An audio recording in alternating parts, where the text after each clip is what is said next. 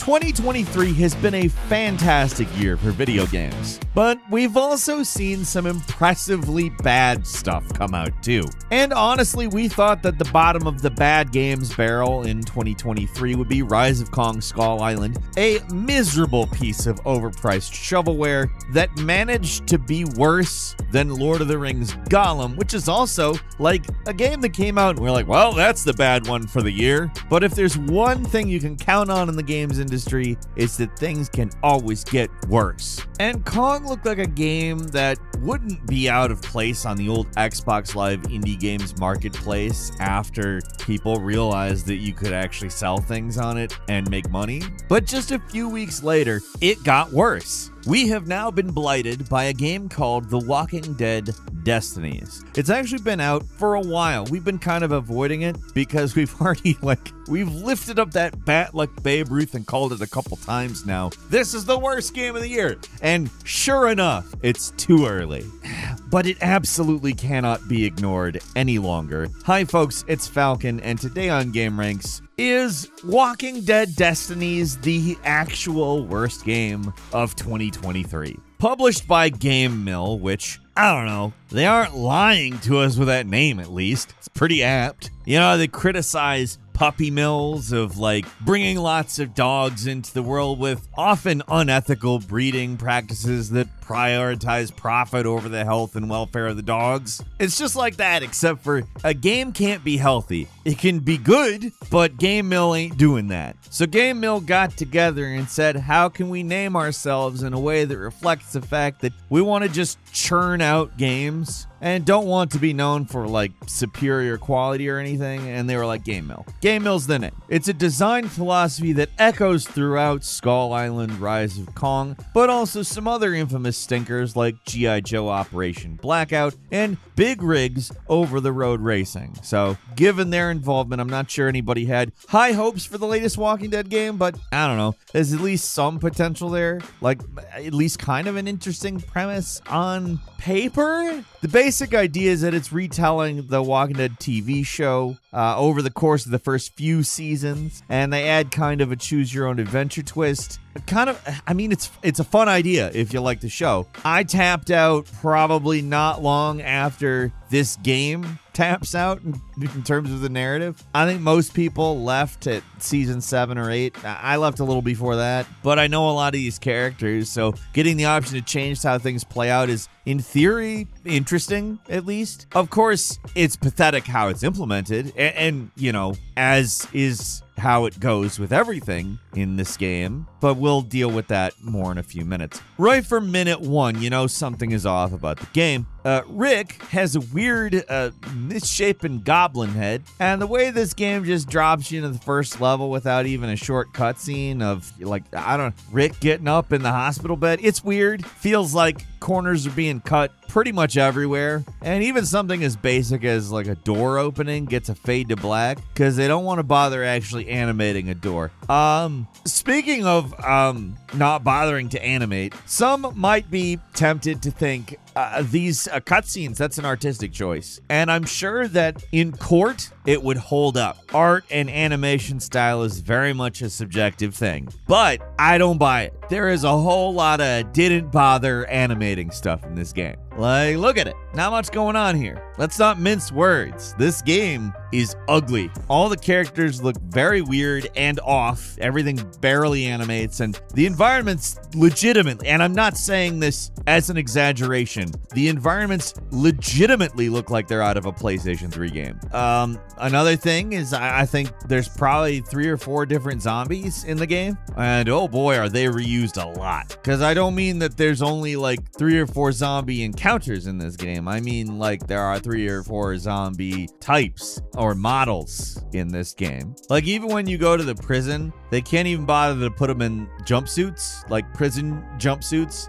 They do put helmets on the zombies for some reason, but you got me as to why. The cutscenes in this game are cheap as hell. They're mostly just static characters looking like that at each other. When the game does suddenly have a second or two of an actual cutscene, it's a miracle, but it doesn't last, and you go right back to static Cabbage Patch doll that you put in the the oven for 20-25 minutes. That look. Like, look at Chain. I mean, you can tell that's supposed to be Jay Bernthal most of the time, but that's not a compliment. Being able to decipher who someone is supposed to be, that's a low standard. And Andrew Lincoln is kind of a weird looking dude, but you know, they even did him pretty dirty here. Like, honestly, these models are pretty funny. They are not good, and we could probably talk for a long time about just that, really drilling down into what sculpting medium a child is trying for the first time and came up with this. But we should probably talk about the gameplay, because it was just bad visuals. Alright, fine.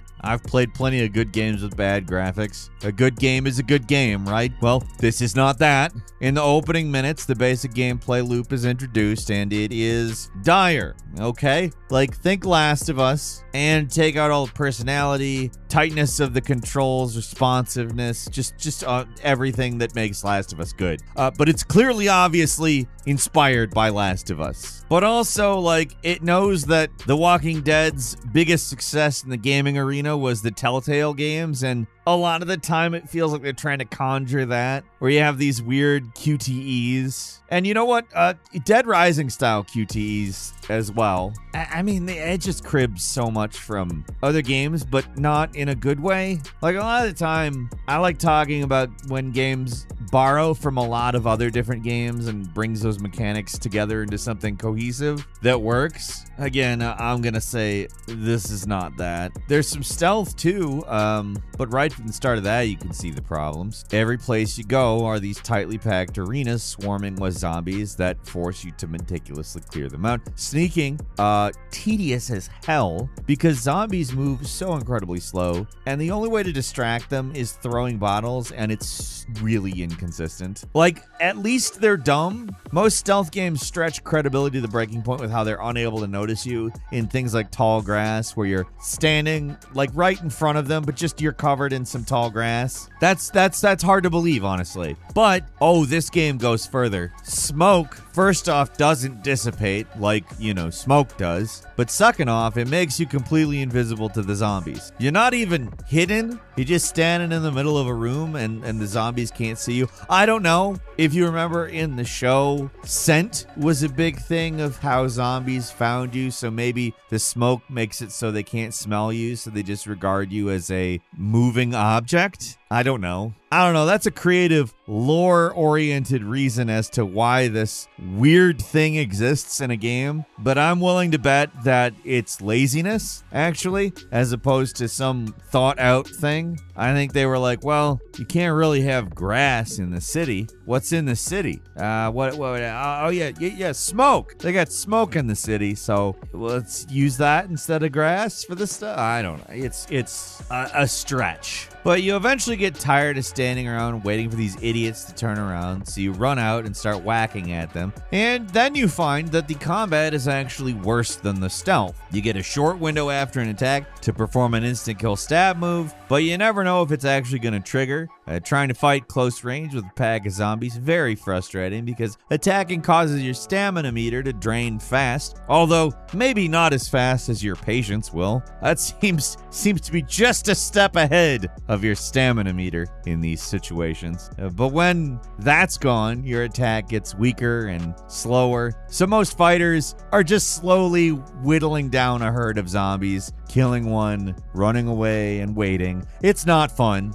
That is not enjoyable, to say the least. There is an adrenaline mechanic where the meter fills up and you can do a special finisher, which is not a cool thing, actually. You know, usually special finishers are cool. This is not. Probably the best reason to do it, though, is that it restores your health and stamina. But when you do have your adrenaline filled up, like, I don't think that it's worth strategically waiting for a good time to restore your health and stamina, because your guy just starts yelling, "My blood is boiling! Adrenaline is pumping! I don't know why those are the choice of words, or that your character's even speaking words, other than to tell you that the meter is full and that you better use it soon, you idiot. Otherwise, I'm gonna keep bugging you. Are we there yet? Are we there yet? Is basically the type of dialogue we're talking here. The levels, all very small and very blatantly padded. Like, look at this one level where you play as Shane in a flashback. For one thing, it's just an excuse to reuse the hospital again. And there you are at the exit of the hospital. Now you have to go up some stairs, down a few hallways, which is all just a reverse of the first level. But now you have to slowly snipe a bunch of zombies in the corridor to clear things out. Yeah, there's guns, and at least the game is a little less annoying with guns, but not a lot less annoying. So you slowly, painstakingly clear out the zombies, get to Rick's room. From the start of the game, nothing happens because Rick obviously doesn't wake up when Shane shows up. Otherwise, somebody's misremembering something. Anyway, you slowly have to go back down the 2 hallways back to the exit. Exactly like the first level. There's nothing accomplished. There was no reason to do this, especially given the fact that this game cuts out like other, but they really went overboard here. Like, trying to navigate some of these areas is a huge pain in the ass, and do not get me started on the quote-unquote puzzles. Sometimes you're forced to move objects around to climb up something or open up a path forward, but these things look so bad. They're always just a bunch of copy-pasted like boxes with tires or something on them. They're clipping into everything. They're getting stuck all over the place. There's a part of the farm where you have to get a fire axe and a windmill for some reason. And it involves solving a box pushing puzzle, which I don't know about you, but doesn't look right or feel right. It's also not a good box pushing puzzle. Like, if you can figure out how to glitch through the gap,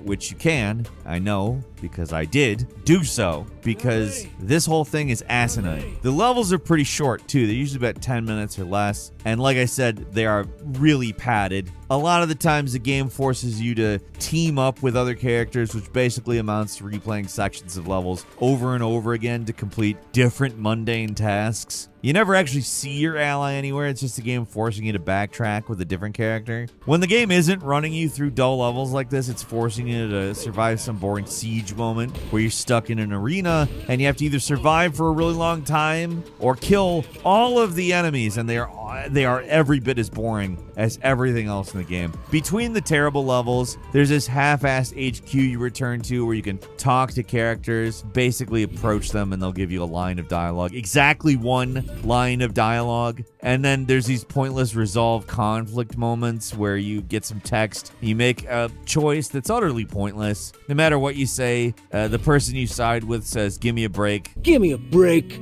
And then you give them part of a Kit Kat bar. No, you don't, actually. That would be at least something with some personality that happens, but no. There's one where Lori, Rick's wife, is upset about losing her son, and Rick sides with her, and you know what she says? Give me a break. Give me a break. And you're like, your son is dead. I don't think the candy's gonna help you. What about you? You doubt me?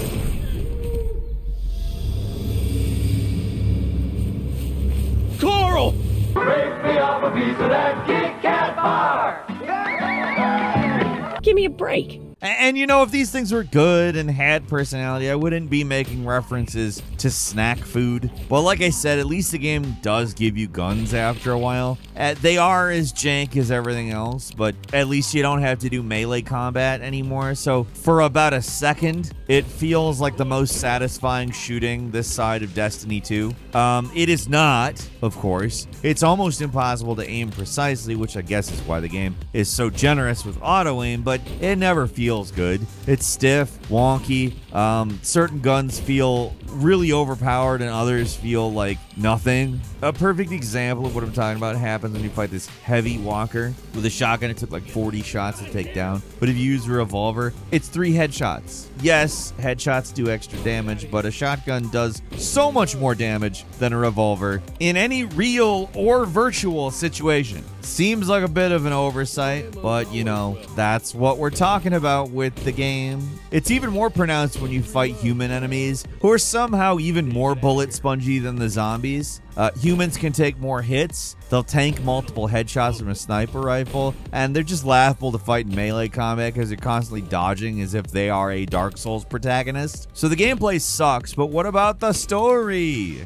If I can say anything about it that is positive, I mean, on some level they tried with the story. I don't know what level, but they did do more than Skull Island Rise of Kong. So I guess you can determine the amount of effort that they put into it, but Okay, there's one other positive. Some of the sound-alikes for the characters are decent. Shane's voice actor, for instance, has a pretty decent John Bernthal impression going. Can't go back just yet. Need to find some food for the camp. Oh, let's do this.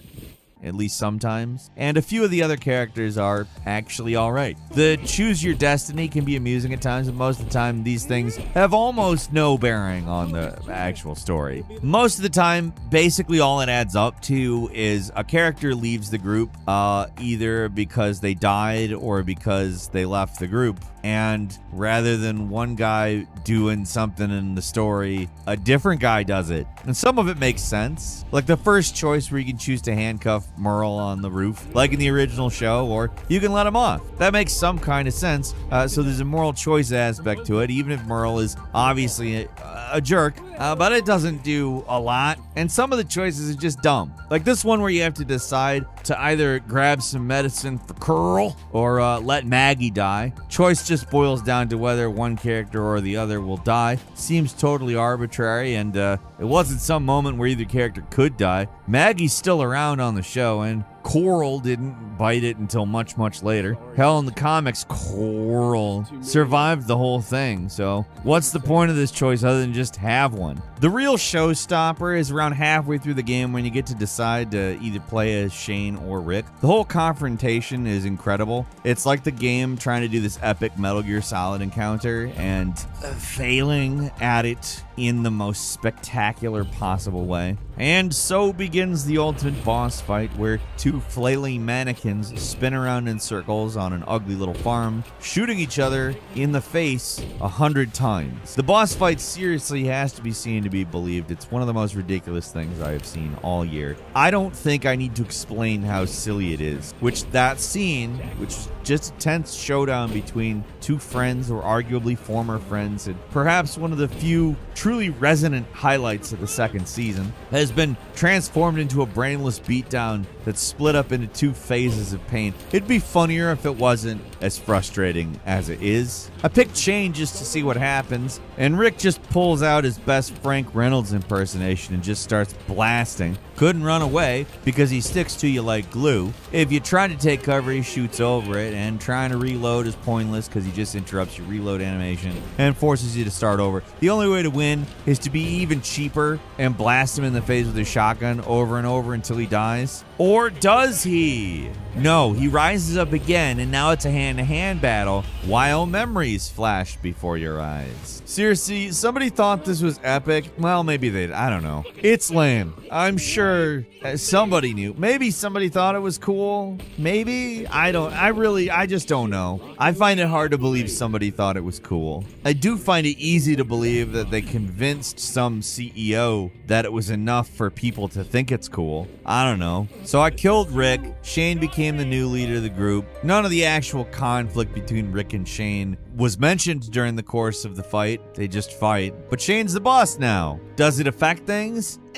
Still pretty much the same game. In terms of gameplay, this is worse than Skull Island Rise of Kong. Actually playing this thing is so miserable, it's boring. But here's the thing, it's almost worth it just to see the insane choices you get to make next and what baffling cutscenes pop up. It would almost qualify as so bad it's good, but it's gotta be for a really specific type of person, and I have a feeling that it requires more patience than even that person has. If you're willing to spend $50 on a terrible game just to laugh at it, Cool. They got what you want here. But in order for some of the stuff to be funny, you kind of have to have seen The Walking Dead show, which the Venn diagram between these two things I think isn't great. It's all around awful, but it's at least much funnier than Kong. Like, look at any random cutscene, and you will find something to laugh at least. That doesn't make it better than Skull Island or Gollum. In fact, I think it was worse, but it was at least more entertaining. So